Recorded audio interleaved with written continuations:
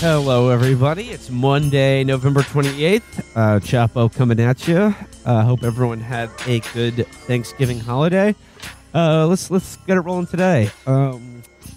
Felix, I've been watching a lot of Law and Order SVU episodes recently because once again you've infected my mind with this, and luckily it is on TV 24 hours a day, 365 days a year. Yeah. What period of SVU are you watching? The block that I got into yesterday was more of like season 6, season 8. You know, like back when before Peter Scavino and any of the new. It's still Munch, Tutuola, Stabler, Benson, like the classic golden age SVU. Yeah, like I mean, okay, so I put it into like two major eras. It's before Christopher Maloney left and after.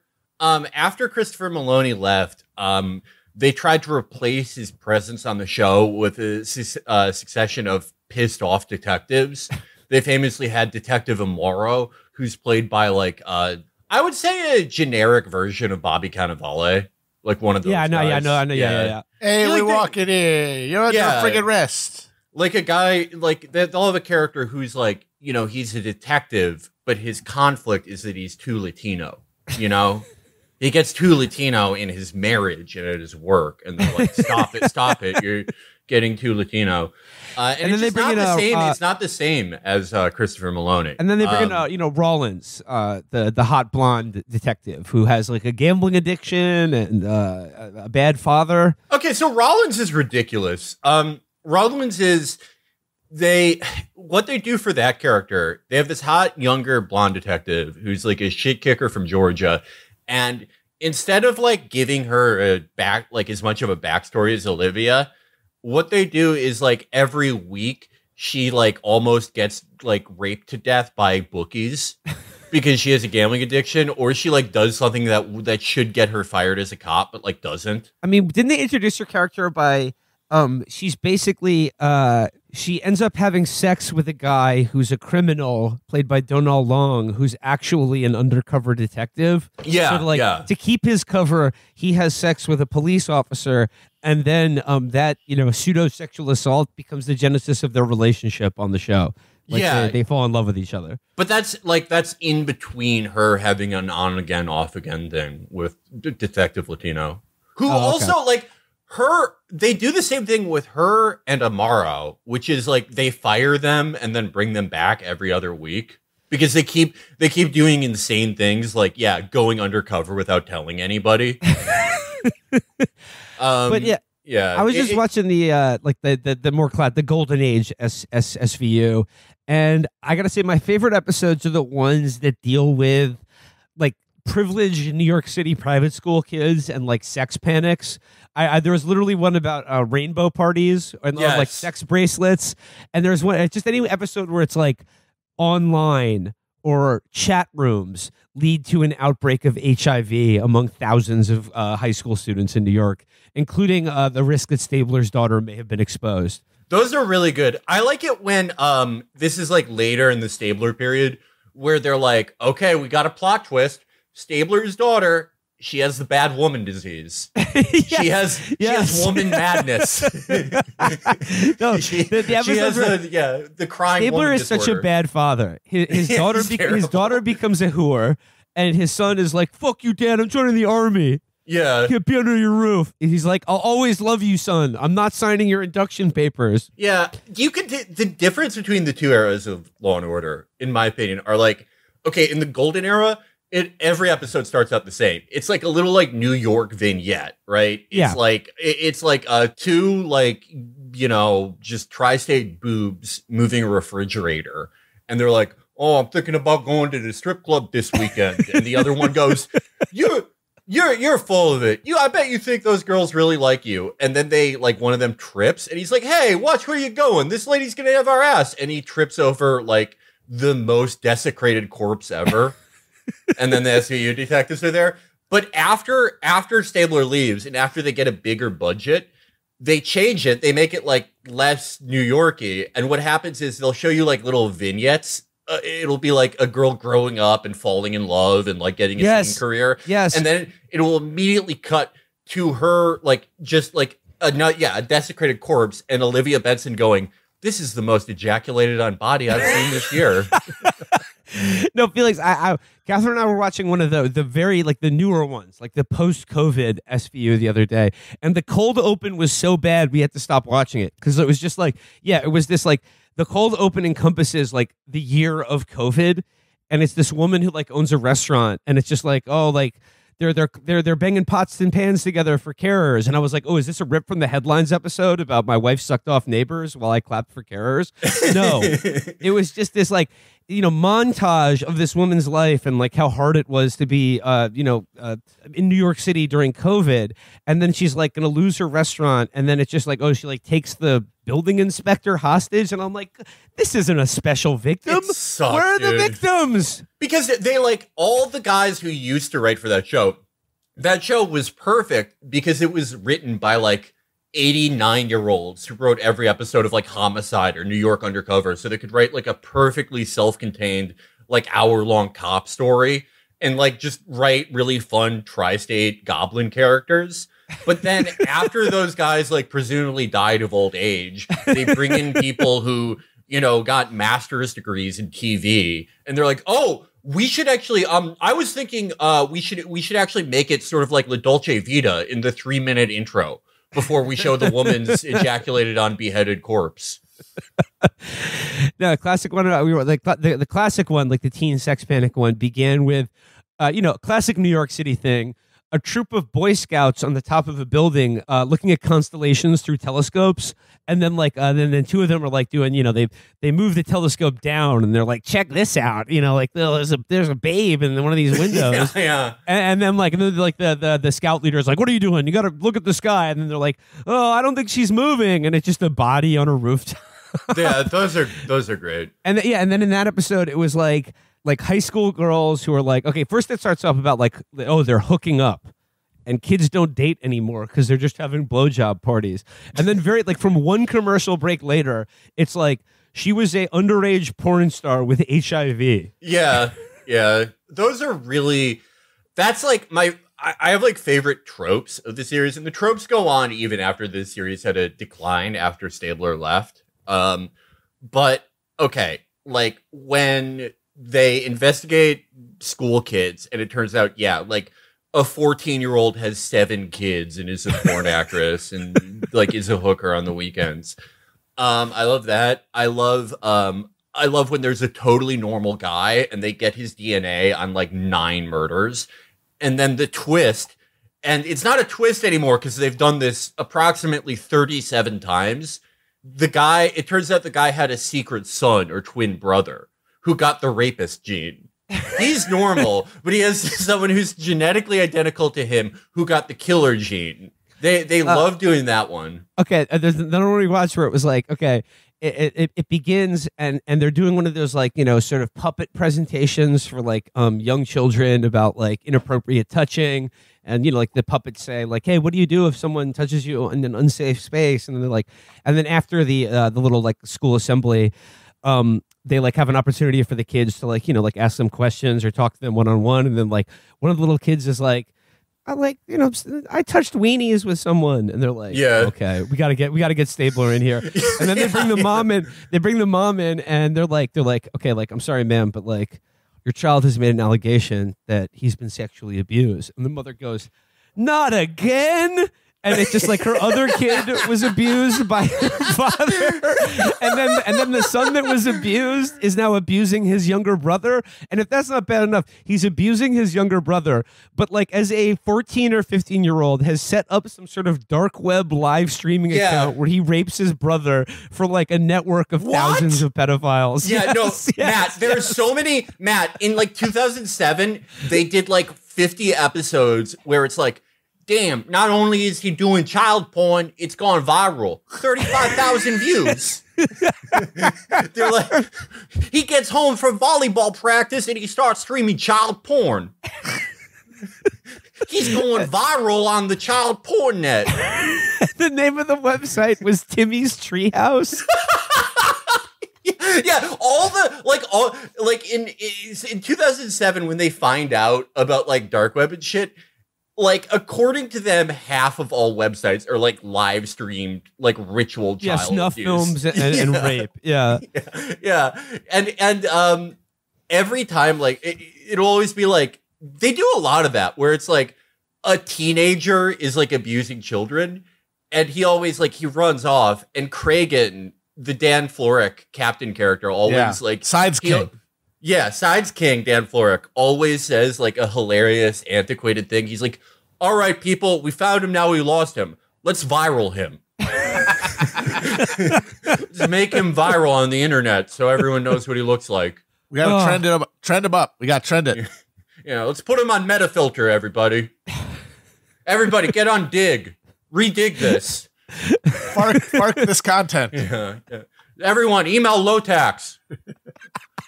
Season 28 of Law & Order SVU is dedicated to the memory of Richard Lotax Gaon.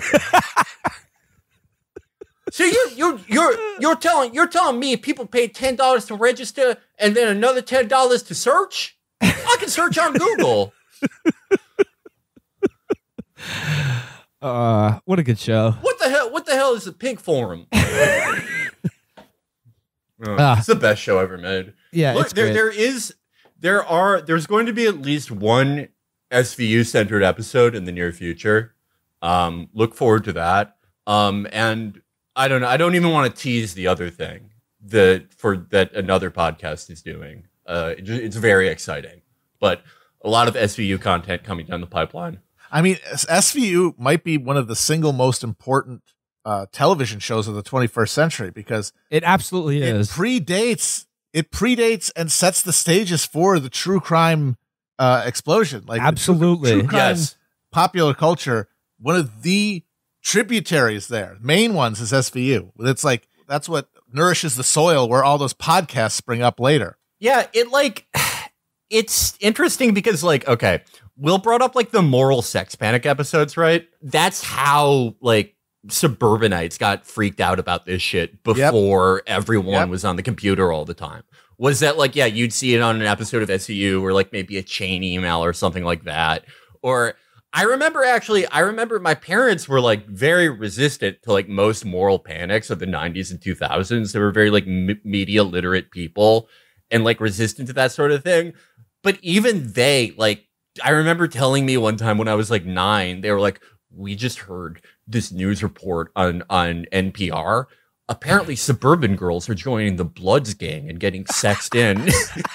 And like they were smart enough to like avoid most of those. But if you're constantly like bombarded with that, where it's like targeted at you, like affluent parents, it's targeted at you to be afraid all the time. Even if you resist all the other ones, you're going to hear one that's going to like, you're going to go, oh, that's totally true. That's happening to everyone. That's probably happening in our block. Yeah, it's definitely happening in the parking lot, which is the only public space these people encounter in their lives. So, of course, it's where they're going to get you because they're being conditioned to be terrified of any place that has not been privatized and that they have some sort of there's some sort of private power presiding over because they've lost all faith in like any public sphere. It's just a den of weirdos and vans with little zip ties they're going to put on your door handle to mark it later. So you'll slow down when you come to open the door. Like you don't have to slow down to open the fucking door. What? Well, this is a perfect segue into one of the articles I wanted to discuss today, as long as we're talking about frightened suburbanites and their overwhelming sense of loneliness leading to an apocalyptic view of the world. This is from the New York Times just yesterday. Its headline is "Meet the Voters Who Fueled New York's Seismic Tilt Toward the GOP. Republicans use doomsday-style ads to capitalize on suburban voters' fear of crime in New York, helping to flip enough seats to capture the House." And, we've talked about this before, but, the Times does give a, it paints a portrait of a lot of the, Felix, as you described, the Mucinex monsters who chant, "Crime, crime, crime." This is the Long Island, New York Republican, the Lee Zeldin voter. And I just want to read a few things from here today. Says New York and its suburbs may remain among the safest large communities in the country, yet amid a torrent of doomsday-style advertising and constant media headlines about rising crime and deteriorating public safety, suburban swing voters like Ms. Frankel helped drive a Republican rout that played a decisive role in tipping control of the House. One thing I'll say about that is, it played a role, but this is the New York Times covering New York State politics. The fact that it didn't mention Cuomo's redistricting of the state as a I don't know, like another factor in tipping control to the Republicans in the House is rather telling. But there's some good interviews with basically extras from Law and Order SVU here. It says here, several, including Ms. Frankel, said they frequently read the New York Post, which made Mr. Zeldin's candidacy for governor and the repeal of the state's 2019 bail law a crusade for more than a year, splashing violent crime across its front page, however rare they still may be. Many asked not to be identified by their full names out of fear of backlash from friends, colleagues, or even strangers who could identify them online. I wouldn't go into the city even if they paid me, a retired dental hygienist said as she mailed a letter in Oyster Bay. A 41-year-old lawyer from Rockville Center said she sometimes wondered if she would make it home at night alive. A financial advisor from North Salem in Westchester County said it felt like the worst days of the 1980s and 1990s had returned, despite the fact that crime rates remain a fraction of what they were then. I have kids who live in Manhattan, and every day I'm scared. Lisa Greco, an empty nester who voted all Republican, said as she waited at a nail salon in Pleasantville in Westchester. I don't want them taking the subways, but of course they do, she continued. I actually track them because I have to know every day that they're back home. Like, I don't want to keep texting them like, are you at work? Are you here? Totally normal. Totally normal way to be. Just completely Julianne Morden safe, but for the news. That is a completely regular relationship with the world and its dangers. But the thing is, what the guy says in there is, it's like the 80s. Of course, you can nerdily say, actually, crime is much lower than it was in the 80s. But the thing is, in the 80s, people were processing like those crime rates in social conditions where they talked to other people in a day, where they had social relationships, like spent time in talking and interacting with other people. Hey, you hear about Steve getting mugged or whatever coming out the subway? That's the context for that crime. Now, even though crime is much lower, we've replaced that social interaction with internet, with media. Yeah. And so it's like all day your friends are telling you, hey, you hear about Steve getting pickpocketed? You hear about Dave, the knockout game? If you heard that, if that's all you heard in like 1982, you would go insane.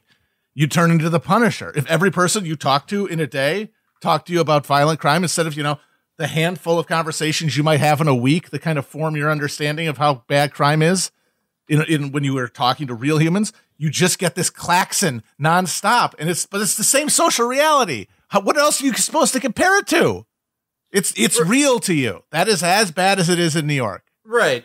And I do think another small thing in that paragraph was interesting. How they talked about how they read the New York Post. These are presumably people who wouldn't have read the Post a lot otherwise, right? Yeah. Because the Post is like, I read the Post from time to time. Besides having hilarious headlines, they got the best headlines in the game. They're the best. They didn't use my suggestion for when Ron DeSantis won, which was going to be Christ fails to rise again. But great headlines. But it's also like it's if you want to read about crimes, that's the best paper in New York. Oh yeah, Crime Central. Well, I mean, the thing I noticed in this is that they're clearly like it's the New York Times, so they make sure to mention, and I'm sure not inauthentically, that the New York Post is the paper of record for Long Island, crime heads out there. But I gotta say, it's pretty rich coming from the New York Times because, like, they spent the last year and a half pushing the exact same message, just with boring headlines for a liberal readership, not a conservative one. Right.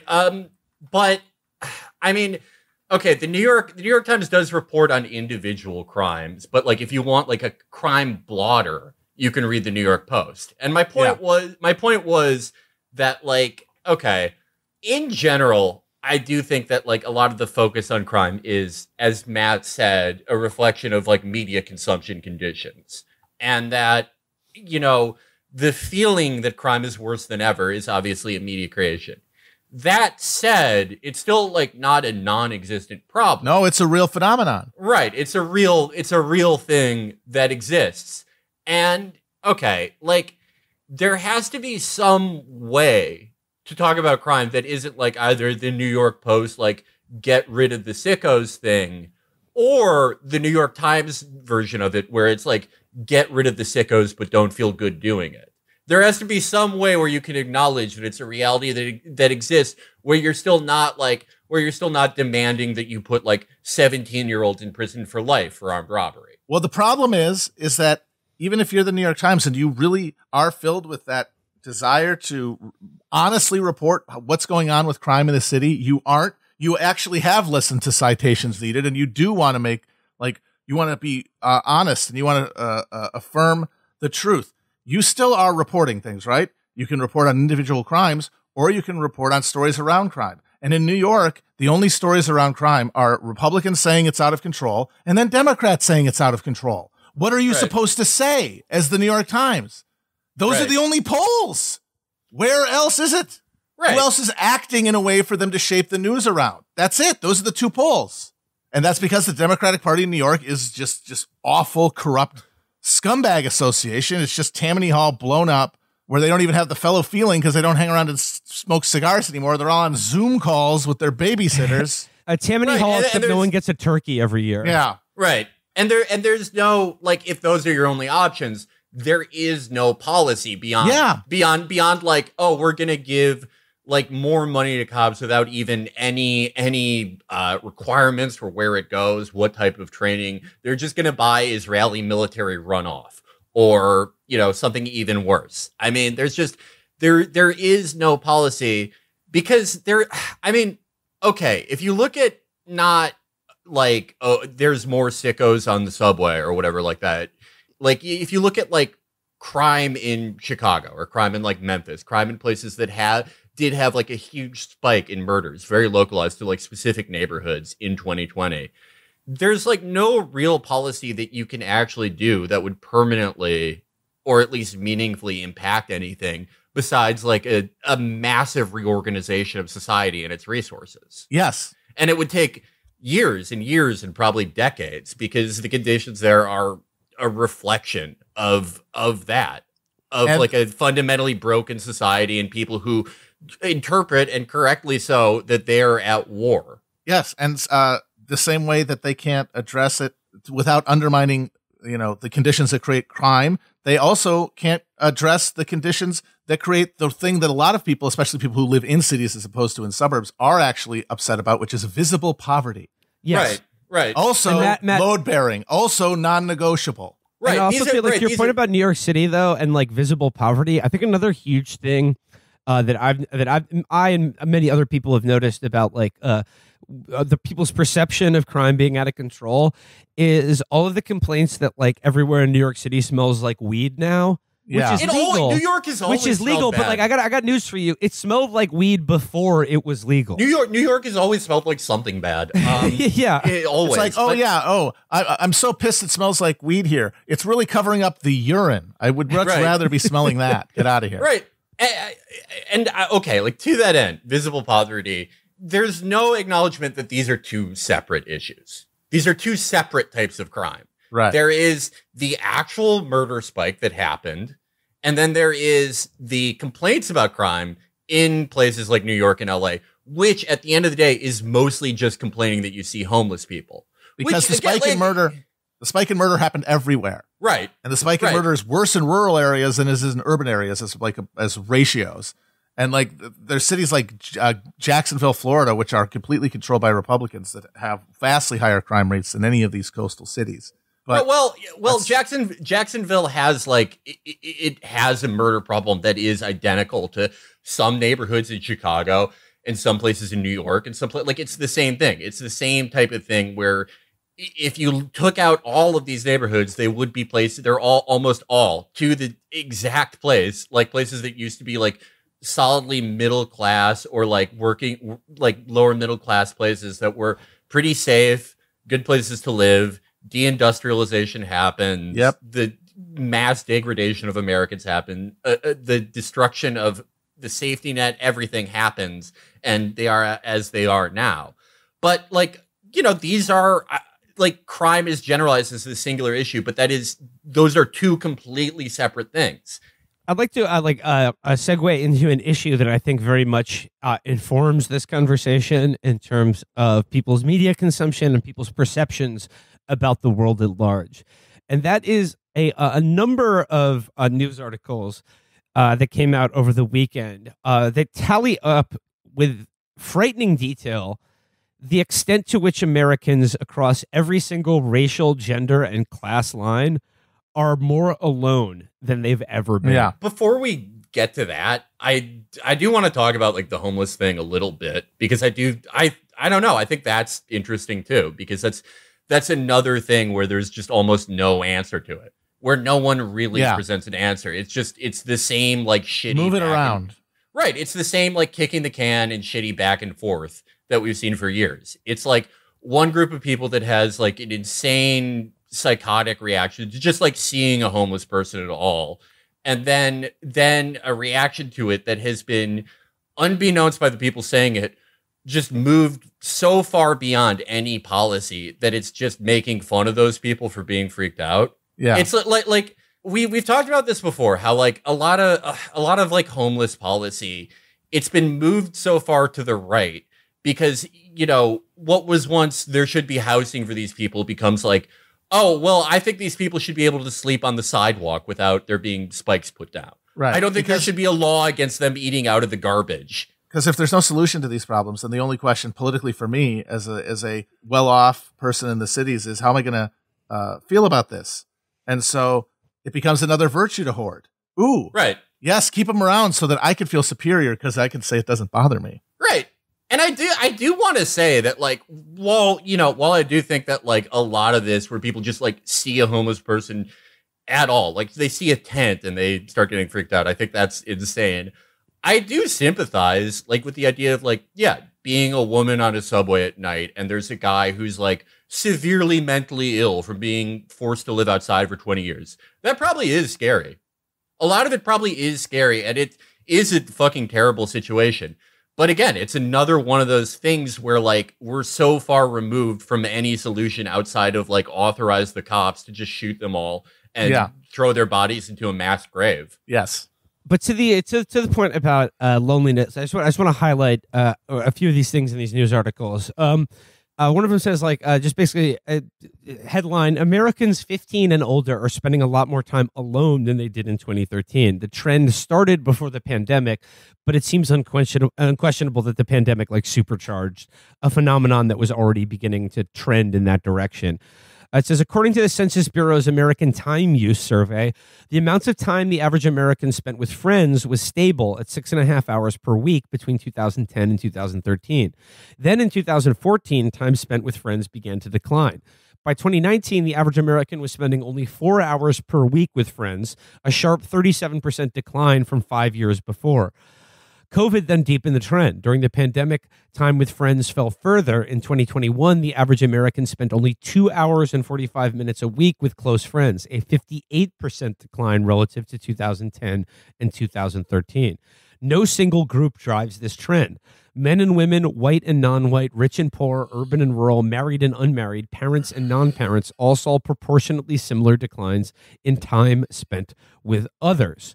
Yeah, I gotta say, like, out of the many alarming trends in our society today, this is one of the most disturbing to me. The isolation and loneliness and people sort of dropping out from spending time with friends, spending time with other people, being around other people.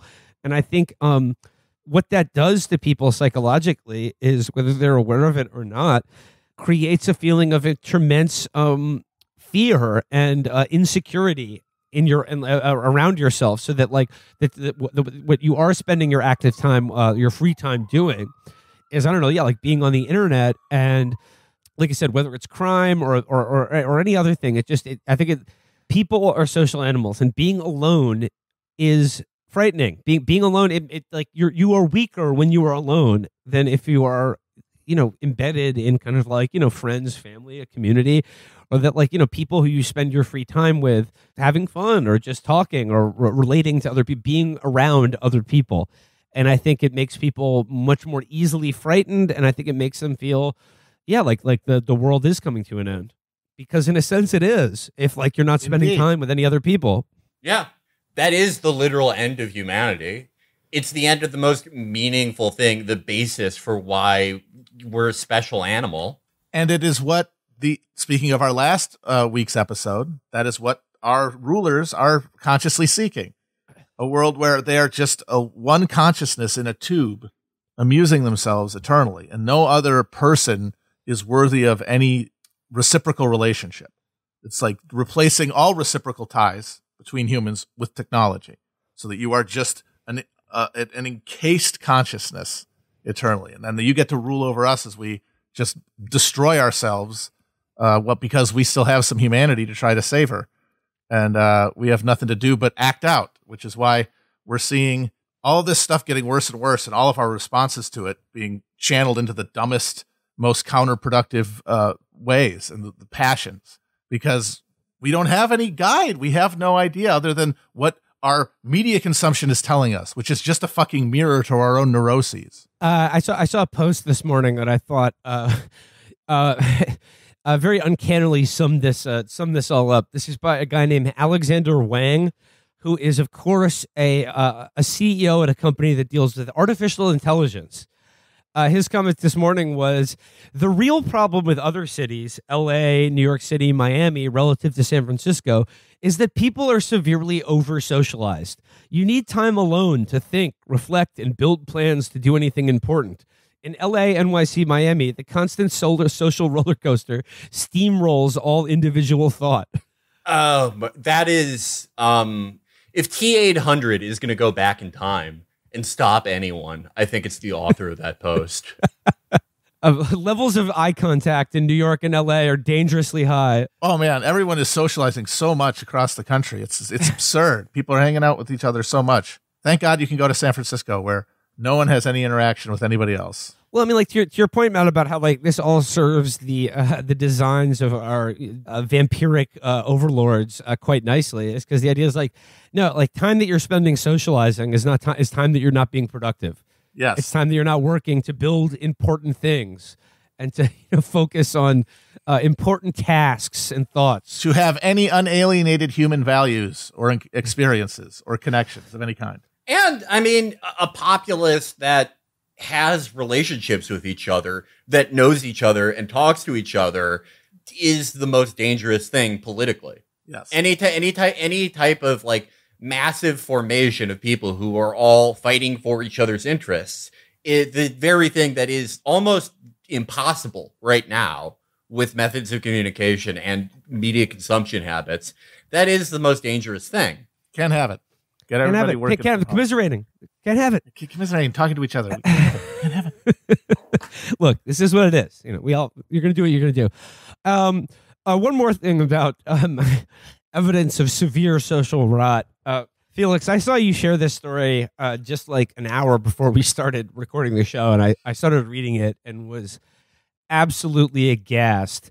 This is the New Yorker article about how hospice care has been like supercharged into this billion-dollar industry by essentially like door-to-door salesing people on dying. Yeah, I thought this was insane, obviously. But it did, okay, we're going to get into this a little bit, but just to give you the broad strokes, it basically for-profit hospices, which another monstrous thing in our healthcare system that should not exist. They are, because, it's a tough business. You constantly need people who are dying. So how do you solve that problem? Yeah, you tell people, you treat people who aren't dying. You tell them they are dying, or maybe you just tell the insurance company that they're dying.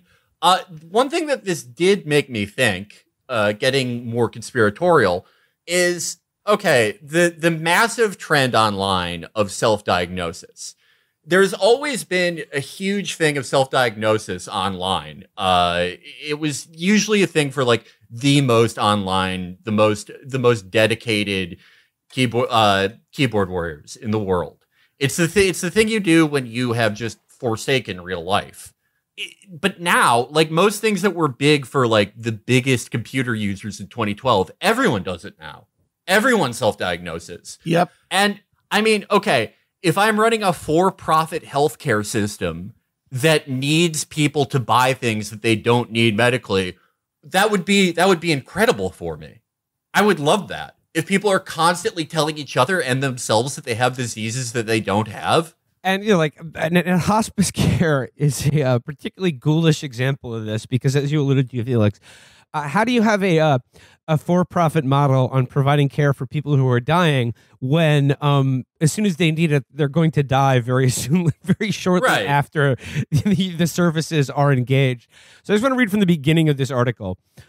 Over the years, Marcia Farmer had learned what to look for. As she drove the back roads of rural Alabama, she kept an eye out for dilapidated homes and trailers with wheelchair ramps. Some days she'd ride the one-car ferry across the river to Lower Peachtree and other secluded hamlets where a few houses lacked running water and bare soil was visible beneath the floorboards. Other times she'd scan church prayer lists for the names of families with ailing members. Farmer was selling hospice, which strictly speaking is for the dying.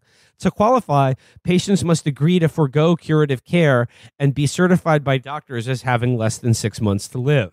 But at AseraCare, a national chain where Farmer worked, she solicited recruits regardless of whether they were near death. She canvassed birthday parties at housing projects and went door to door promoting the program to loggers and textile workers.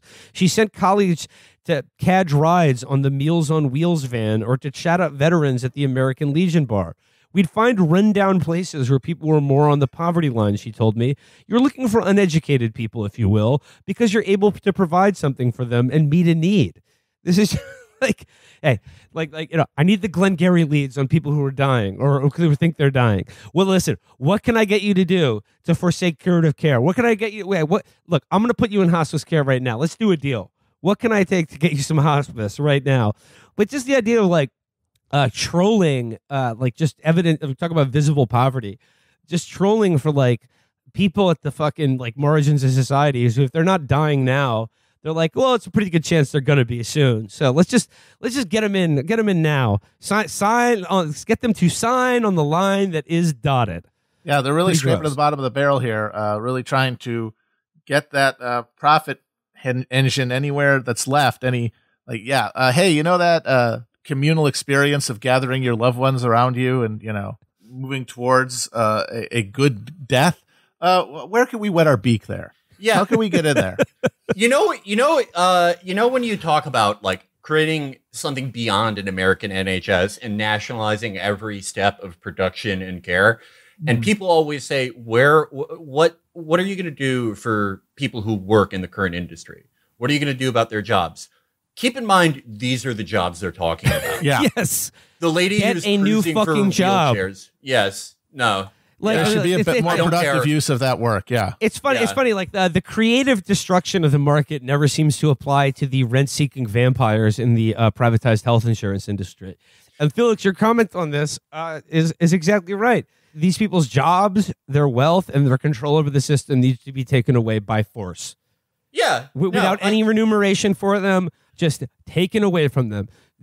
No, America cannot exist as a country with any kind of privatized health insurance system, top to bottom. I don't give a shit. I don't give a shit whether it is, this woman whose job is, cruising for dying or people who may be dying soon or definitely dying after she gets in contact with them, or someone in the middle rungs of a health insurance company whose job is to tell people that a CAT scan or chemotherapy isn't covered. I don't care. Look, if it's a job that pays $47,000 a year, I'm sure there's a bureaucratic job in the American NHS that they could fill. If they are making $400,000 a year off this, they should be lucky that we don't put them in prison if that happens. I don't give a shit. I don't fucking care. No one ever cries like this for coal miners or anyone else. Nope. Just a lot of vivid examples of social decay on today's episode. But you know what? Let's finish out today's episode. I'm tired of talking about Elon Musk. We've talked about it too often. I feel that well has run dry until until the next stupid thing happens. But I thought we would close out today's episode with a few listener questions, listener sourced questions, and just have some fun and just see what our listeners are coming up with for the Chapo sounding board for advice, thoughts, comments, and concerns. All right, let's see if this will work. Let me know if you guys can hear this. Hello, Chapo. I was recently informed by a very drunk old man on the streets of Osaka, Japan, that my apartment is located about 2 blocks away from an Aikido dojo owned by Steven Seagal and operated by his son. I have been able to confirm that this is correct. Should I begin studying the way of Aikido? What do y'all think?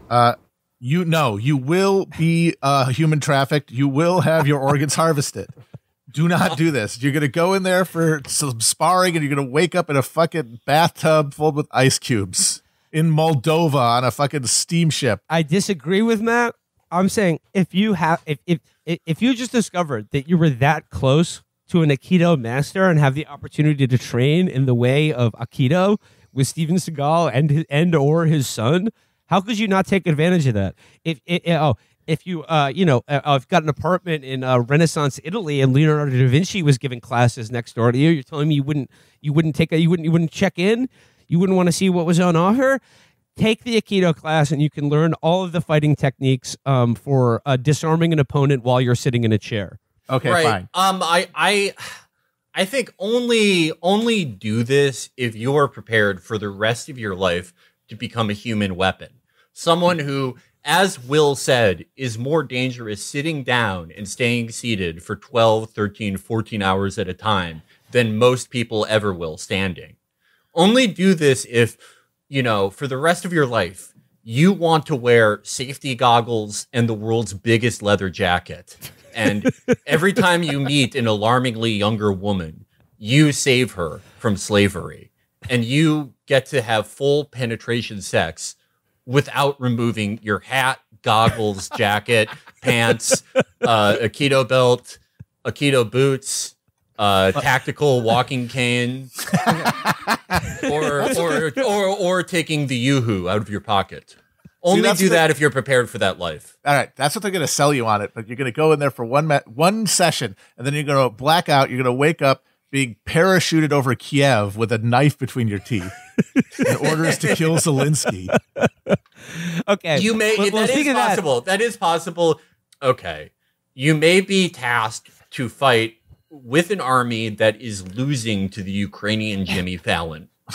That may be what happens to you. Damn. Oh, Putin, BTF. Oh.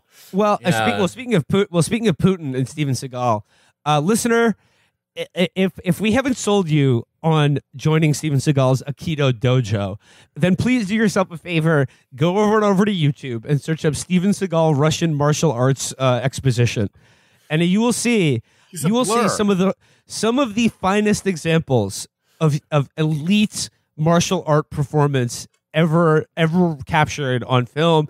It's waves after waves of opponents. He dispatches with ease. It almost looks too easy. I would say the fastest human I've ever seen. It's probably amazing. It's so fast that it almost looks like he's not moving at all. Yeah, doing like he's doing nothing. Yeah, just standing there. Yeah, it's a very advanced form of martial arts where if you just sort of stand there slightly slouched with a gormless look on your face, wave after wave of opponents will run at you, and then as soon as they make contact with your body, will just sort of crumple like toilet paper. They'll just fall to the ground as you sort of like limply wave your arm at them. I mean, that's what it would appear like to the untrained eye, but with Aikido training, you will realize. Yeah, you will realize the mastery of the way of the couch.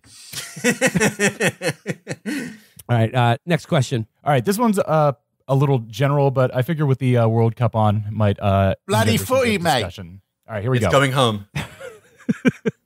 Hey, not sure if you answered this question before, but what do you think the connection between sports and politics is, if there is one at all? Thanks. None. They're the same thing. They're teams to root for. Wow. Yeah. Could you be a little less specific, listener? Yeah. I need something to sink my teeth into here. Well, the connection between sports and politics, I don't know. It's just, they say that, war is just politics by other means. Well, politics is just sports by other means. It's basically Robot Jocks, if you've ever seen that film. Where it's the far future, and because of the mutual assured destruction, there's no more wars. Instead, countries settle their differences with guys in giant mech suits punching each other. I mean, that sounds good to me. I mean, the World Cup would be a lot better if there were robots involved in it, and if the match is determined geopolitical questions. USA Iran tomorrow. Like, okay, dude, we got can they get a nuke or not? If Iran wins, they should get a nuke. That game would be so much more fun to watch if it would determine whether Iran can have a nuclear weapon or not. Yes, I think we should all honor that, and that would make sports and politics finally come back together as one thing, and we can all just chill and let the robots pack us into herring crates. Well, no, not just robots. These are robots with human beings at the control of it. It still comes down to the will and talent of the individual robot athlete, or the robot driving athlete. I mean, I would say, like, just further along on this thought, like, sports are a necessary sort of safety valve to unleash the pressure caused by politics, because particularly among men, and, like, strangers, or someone you're meeting for the first time, or the guy at the bar, or, like, you're meeting your girlfriend's parents or something like that. Politics, obviously that's it's risky terrain to engage on if you care about it, or you root for a political outcome. I think sports exists as a terrain of conversation and relation between men in our society that is like the baseline that anyone can engage in and have and make small talk over. And yeah, there's competition involved, and you can sort of shit talk, and it provides a terrain of competition that is a stand-in for other forms of tribalism and competition in our society. But it allows a safe, kind of meaningless baseline of, because essentially it doesn't matter who wins or loses. It's just something fun to talk about and invest your time in. And have a team you root for. A very big part of it is second guessing. We basically made our careers on that. Just like Monday morning quarterbacking the Democratic Party for a while. Just like, look at what these idiots are doing. If you gave me the headset, oh boy, I'd run a hell of a play. I'd do the annexation of Puerto Rico from Little Giants, and we'd win the fucking game.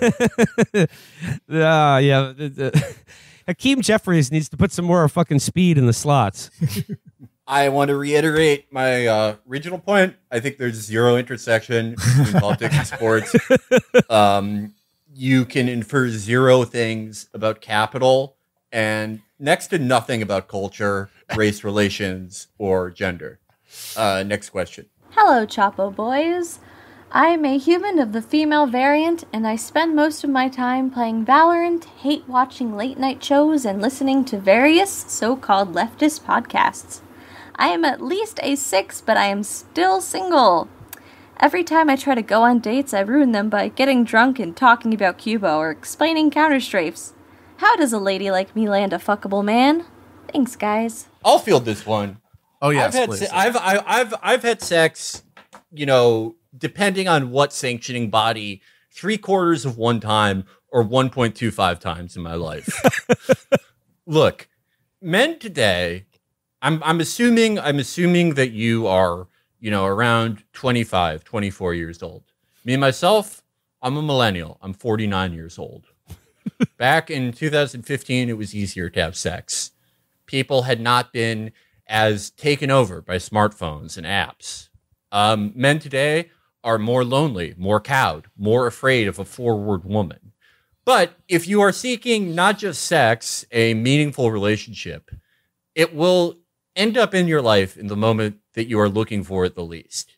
There will be a guy out there who is into a game that is significantly worse than Counter-Strike, significantly worse in every way, worse to play, less fun, the skins aren't as cool, and the movement sucks. He will not mind that you play Valorant instead of CSGO. He will be into politics. Maybe he even went to Cuba. That guy is out there, but this is just one of those things. When you're spending all your time looking for it, that is when it won't show up. Spiritually, I think literally you sound like a very nice woman. A lot of guys, I think, would be just jumping in line to date you. But spiritually, when you are looking for it, you are like one of those guys who wears an Armani Exchange shirt in the club and is just trawling around for pussy, just walking with the Frankenstein walk with his mouth open and his arms in front of him. And that is when it will come to you the least. But be patient, be yourself, and soon you will raise, regrettably, 2 to 3 Valorant players.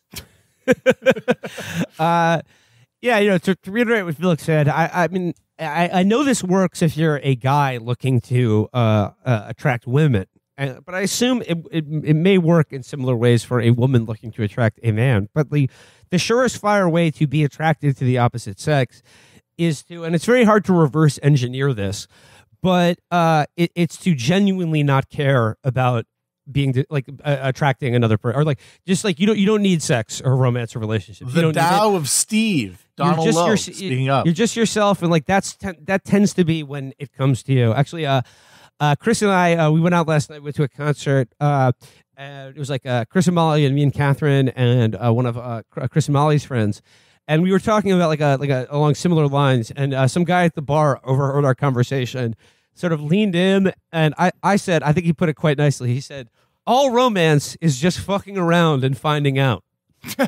So you gotta be willing to to put your heart out there and risk it having be destroyed. But like the true Tao, like the way of the Bushido, is to already meditate upon having your heart be destroyed in the first place. Is just to not care. Think of yourself as already dead. And caller, one more point. I know you described yourself as a 6. Don't sell yourself short, and in fact, don't rate anyone on a 1 to 10 scale of desirability. Chances are you're a lot higher than that, but also all women are 10s. Yeah, so, and I actually have a way more complex and nonlinear system for rating women. Non-Euclidean woman rating system. Yes, it involves calculus. Her number is damn irrational. Yeah. This girl has a cosin. Anyway, you sound like a wonderful femoid, and I'm sure there's a guy out there for you. Yes. Next question? Yeah. Hello, Chapo Trap House podcast. This is Max. I'm a long-time listener, first-time caller. I'm sure everybody's made that stupid fucking joke, but what I want to know is what each of your favorite chip is. Let's say you go to the chip aisle at Kroger or, the bodega or wherever. Ooh. What kind of chip are you getting? Let me know your chip of choice. Thank you. Very good question. Very good question. Yes, very good question. All right. Who wants to kick this off? I'm thinking for a second here. Okay, I'm going to give you a couple things. I have sort of like there are regional chips, and for me, like the regional chip that I grew up with and that I still love. I think it's a top tier chip. Many people outside the New York City area do not like them, but I like the Utz chips. Utz it up. I like an Utz, like sort of like the ridged sour cream and onion. I will say that another chip I'm a big fan of is the Lay's sour cream and cheddar chips. That's a good chip. I will say though, the chip that I think is too highly rated, and I'm sort of like down on all chips of this variety, is the kettle style chip. Ooh, shots fired. Yeah, I'm not really feeling them. I think they're a little too hard, a little too sharp. They cut up my soft little mouth. But then again, I used to really like Cape Cod chips. But I think the Cape Cod chip quality has fallen off. I don't know. Maybe they've been bought by some European consortium. But yeah, I like the classic ridged chip. But ridged chip, love it. I like the sour cream and onion, sour cream and cheddar. Like I think those are good chip varieties of most standard brands. Chris, what are your feelings on Grippos? Cincinnati's own Grippos chips. They're fine. They're very cakey. I don't like them. Yes. The texture is a little difficult for me to get into, but not a fan. Yeah. You know what? There's a bunch I like, and I'm a big fan of certain specialty chips. Some of them are sadly no longer on the market. Like Lay's did a promotion where they had a bunch of different wacky styles. They had a Euro one that was really good. They had a Korean barbecue that was great. They had a fried chicken and biscuits and gravy. They had a biscuits and gravy chip that was fantastic. But sadly, those are all gone. U.S., we have the worst. By the way, of the Anglosphere, we have the absolute worst chip technology. How does the snack capital of the world How does the gorging whole of humanity have such meager fucking chip options? We don't even have all dressed. Where's our all dressed? Where's our all really dressed? Good. The Lay's all dressed are wonderful, and the ketchup's flavored chips too. Also, Canada superior, Britain superior. All the Asian countries get out of here. They got like a jamon iberico chip in fucking Spanish Lays, for God's sake. But I would say that my warhorse, the one I crave when I walk by the aisle and most likely to grab on a impulse, sour cream and onion Pringles. Interesting. I like the Pringle. I know it's not technically a potato chip according to English common law, but I still enjoy it a great deal. Matt, do you remember when you almost made us all victims of sectarian violence in Dublin when you oh my God made fun they of were Mr. ready Tato? to fucking roll a car bomb up to us. Yeah, they're breaking out the Armalite. They're pulling on the balaclava. We're talking they love shit their about Tatos up they there. love the Mr. Tato. What I found out though is that there's two different Mr. Tatos in Northern Ireland and the Republic of. Yeah. That's amazing. They've got a fucking Protestant and a Catholic potato man. That's how that's how dedicated they were to that project for so long. I don't really like chips that much. Of course not. You have more of a sweet tooth, right? Yeah. Well, okay. To keep it in the realm of potato snacks, a potato chip is as bad for you, if not a little bit worse for you than fries. The fries are bad for you, not because they're potato, but because of the fried surface area. That's why smaller cut fries are higher in caloric content and fat than larger, the big steak fries. Yeah, surface steak area. fries.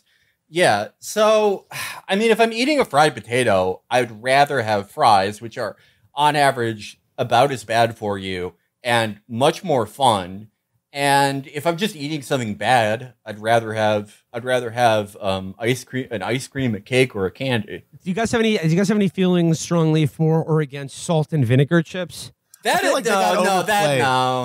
feel like they kind of are like IPA to me. They're like the IPAs of chips. They got super hyped. They became the standard, and I like them in certain circumstances. I think the salt and vinegar chip is an ideal chip for putting on like an Italian style hoagie for crunch. Ooh, for crunch. Yeah, like you got some oil, and then you put salt and vinegar chips on, like a one of those Jimmy John's subs with the salami and such. Now we're talking. But just to eat out of a bag, it's a little too. A little too, yeah. Those suck. No, those fucking suck. Those are like something that a Scottish person would eat. Yes, very Scottish. Well, Man, I do agree with you though. That's why I like the Utz chips though, because they're softer. I think they're really good for adding to sandwiches, and you just press the bread down. Yes, exactly. Get a nice crunchy layer on that. You possibly put it on the sandwich and then deep fry it, laddie. What an ugly people. Oh, hideous. Very, very nice though. Yeah, wonderful. Thank you for the potato chip question, listener. All right, one more question, guys. Yeah, let's do one more. What do you guys like? One on college, one on future casting presidential elections, or one on Berlin techno clubs? Let's do college. College. All right, here we go. Animal house. Here we go. All right, from listener Madeline. Hello. My question is, even though you guys are fairly anti-college, which is a sentiment that I agree with, do you think the liberal arts are valuable to study? The great books and that sort of thing, studying literature and art history. If the university is the wrong venue for that because of what Americans have done with it or because of how it's structured nowadays, where do you think a good venue for learning that sort of stuff is and why? Okay, I have a thought of this. I have an idea. We need to destroy college and get rid of it. People are like, whoa, what do you replace it with? It does valuable work. I understand that some subjects are capital intensive enough to require like a fixed asset to study around, and you might have a few regional facilities that do that kind of advanced stuff. But in my mind, college classes would be free and available in the community you live in, of all topics, and that you would pick, that you would educate yourself, and then there would be skill trade learning as part of that, but also the liberal arts and every other fucking thing. But there would be no colleges. Yeah, no. To Madeline's point, I'm a huge fan of the liberal arts, of the study of art, literature, history, and I don't think you can be regarded as educated without some exposure to a liberal arts education. And like you can be I'm not saying like, the sciences or highly skilled technical fields are not worthwhile. Obviously not. But there's a reason why, let's say, most engineers and doctors are a billion times smarter than I am in many ways, but I still regard them as uncultured dullards. I mean, I think they're genuinely stupid people because they have an incredibly highly technical skill that takes an insane amount of education and discipline to get you to the point of having one skill that like only a handful of people have. That's very useful to society. But essentially, that's why I don't think their opinions are valid on anything outside of brain surgery. Yeah, or, get it out of here. Constructing you're sacrificing. You have to. Your education is a D&D build.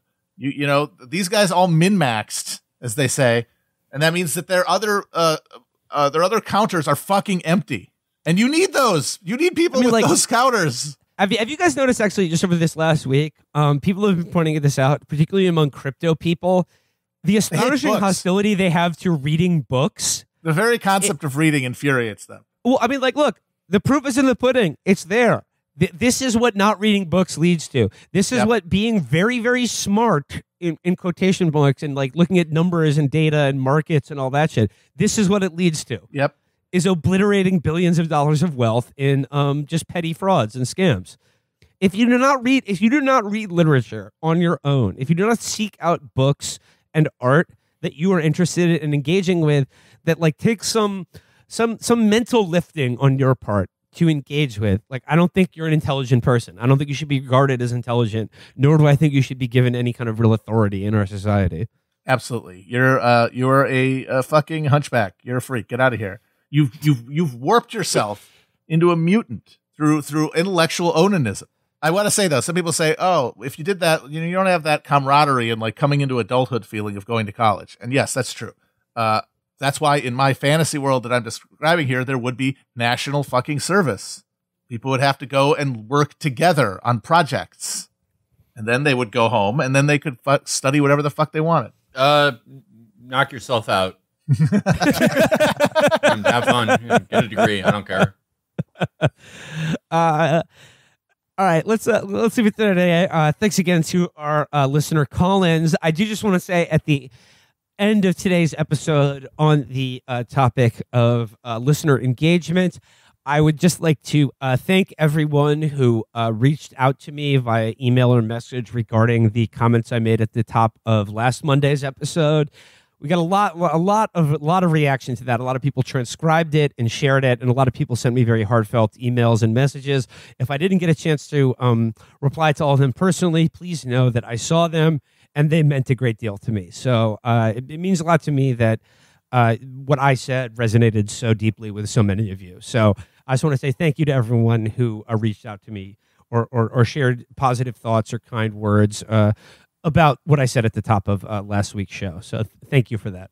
I would just also like to add that I think that this new call-in system is working well, and I think we're going to keep it rolling. So if you want to submit calls, just email us at calls@chapotraphouse.com. Leave a under 30-second voice note or recording of any kind, and we'll keep the call line open. Calls@chapotraphouse.com.